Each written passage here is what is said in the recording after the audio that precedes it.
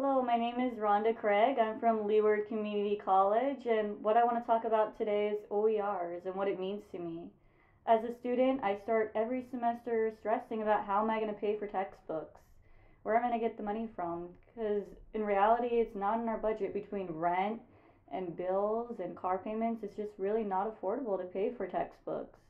And I know it's not just a problem with me, it's a problem with a lot of other students on campus too. I hear it all the time in my classes. And I personally had to take out a bigger loan at school just to pay for these books. And having an OER would really make me start off the semester more confident, and I wouldn't be worrying about how am I going to pay for things, and I can just start off the semester on a good foot and think about how am I going to get an A instead of how am I going to pay. So personally, OERs would really benefit me and a lot of students on campus.